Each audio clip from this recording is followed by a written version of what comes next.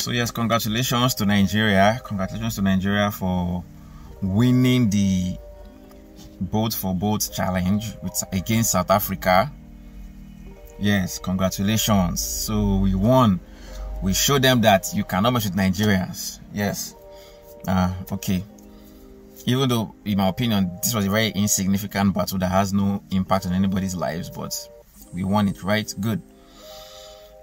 But this just shows that it means that we as a people, as young people, we can change the narrative if we want to. We can change where our country is if we want to. And it's not about going to the streets to protest. It's not by everybody going online to go and protest. Hey, no. It just means that we just can organize ourselves online with our platforms, with our phones, and demand certain things. You know?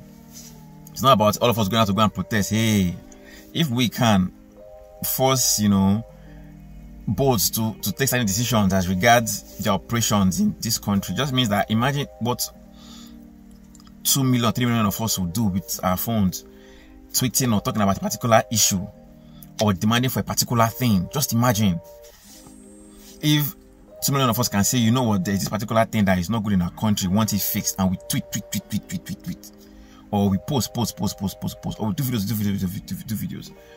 It just shows that there's so much we can do as a people when we are united and when we come together to do stuff like what we did to show the South Africans, right?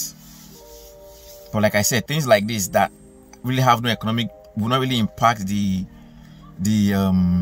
value of our lives, is that things like this that we put so much energy in.